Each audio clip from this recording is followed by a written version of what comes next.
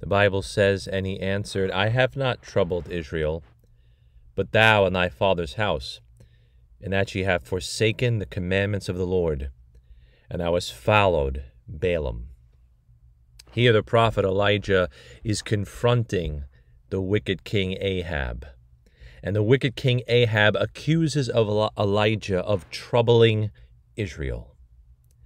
And the world will always accuse you, Christian, of being a troublemaker.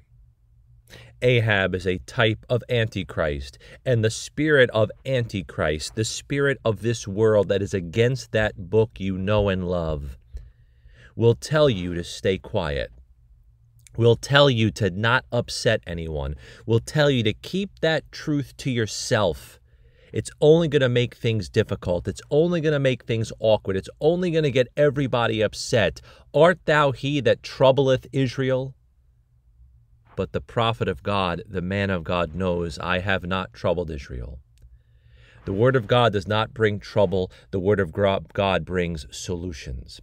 The word of God does not bring problems. The word of God brings purity. The word of God does not elicit sin. The word of God points you to the Savior of all mankind, Jesus Christ. Don't let the world shut you up today. Don't let the world accuse you of being a troublemaker when you want to be a peacemaker.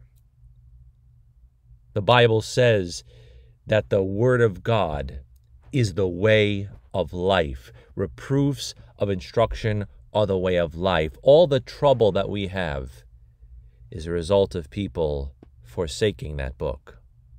As Elijah said, ye have forsaken the commandments of the Lord, and thou hast followed Balaam.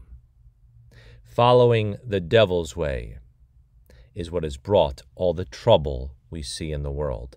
Forsaking the word of God is what is the true troublemaker.